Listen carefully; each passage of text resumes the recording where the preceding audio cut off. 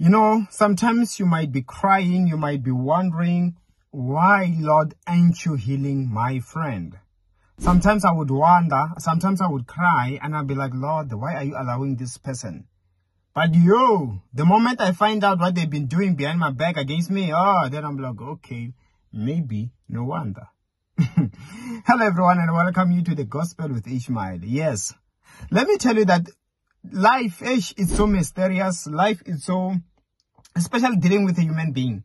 Myself, I'm getting to understand more because I studied the Bible and I know the Bible, or I've been studying the Bible. I know the entire Bible to the point where it is easy for me to refer.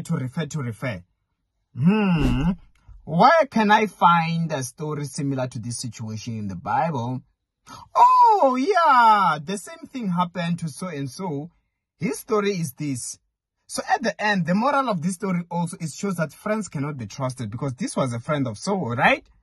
Oh, yeah, that was a spouse of Samson. So that shows that sometimes your spouse can be a downfall.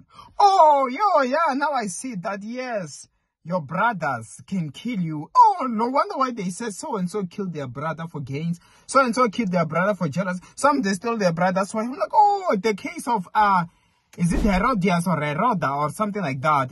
And John the Baptist got beheaded. I was like, oh, he took his brother's wife while he was still alive. So they've been stealing each other's wives. You know what I mean? So now, this is the picture I'm painting to you. You wonder what's going on. Your friend is sick. It might not be sick per sick. Some they suffer. You find that in their life, nothing goes well. They never progress. They struggle. You wonder, why are they not prospering? You wonder, why is it like they're always below you? Listen, it's because of what they've been doing.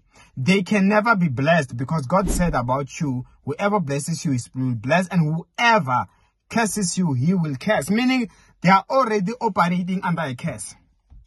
Yes, they can say, Lord Jesus, we are blessed. You are no longer a curse. Yes, they can say we're also born again, but the Lord said He never promoted them to be wicked.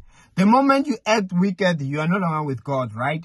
The moment you operate, you dwell in wickedness, Christ removes Himself. When you invite Him back, He comes in and be like, okay, remove your wickedness, and so that I can enter and dwell within you properly. So most of these people, inside of them, what is dwelling is evil powers, is wickedness. Yes, mindset-wise, they act like, we dwell, God is dwelling. No, it's like, no, I cannot dwell, because you are in control of yourself. Me, if I'm in control, if indeed you can heed to my word, I am saying, stop hating your brother. Stop being jealous over your brother. Stop hating your friend. I don't like it. And they say, no, I will keep on hating. No, you can't prosper. So where is room for Christ there? That is why they end up falling sick. That is why they end up suffering in life. Because they are hating on you. Because they are fighting against you. Because they are wishing destruction against and upon you. And now they are only crying for help. You know, in the book of Acts chapter 9, the Bible said, the Lord told Paul, go and ask for a man by the name Ananias. He's going to pray for you and going to get healed. You see, he had to seek help from those that he wanted to kill. You see, some of them, they are cursed. If you can forgive them and you bless them, they're going to be blessed. You get what I mean? And then, of course, if they can remove and stop cursing you and they bless you in return, they start being happy for you, things will start working out for them. They are under a curse that they created. They know that the Lord God has covered you with with electric barbed wires, meaning whoever touches you while these barbed wires are still turned on, they're gonna receive a shock. And they know what it means to be protected, but they dare went to touch. Why did they touch you in that manner in the first place? Because they see that it's a barbed wire, that means it's guarding. Why couldn't they knock? But they touched because they wanted to steal. They touched because they were being jealous. And they are receiving the consequences of touching an electric barbed wire.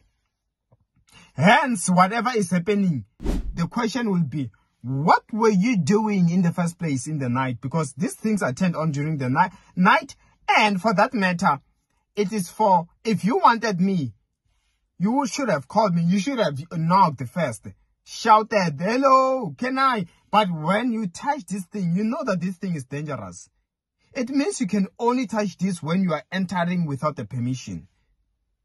You get what I mean? So you know why they got what they got. Sometimes you don't know, but God won't heal them until they confess, until they repent. And their repentance will also include getting rid of that jealous. That's why some people, the moment they start being cool towards you, you'll be like, this person has changed. I think now they are happy for me. Soon you learn that they begin to prosper as well, because they are no longer under a curse, because they begin blessing you, and as a result, now blessings are flowing. In the name of Jesus Christ, I pray, may the Lord fight your battles. I pray for you right now. Amen. And of course, you can book an appointment with me. My details are on the comment section below. See you next time.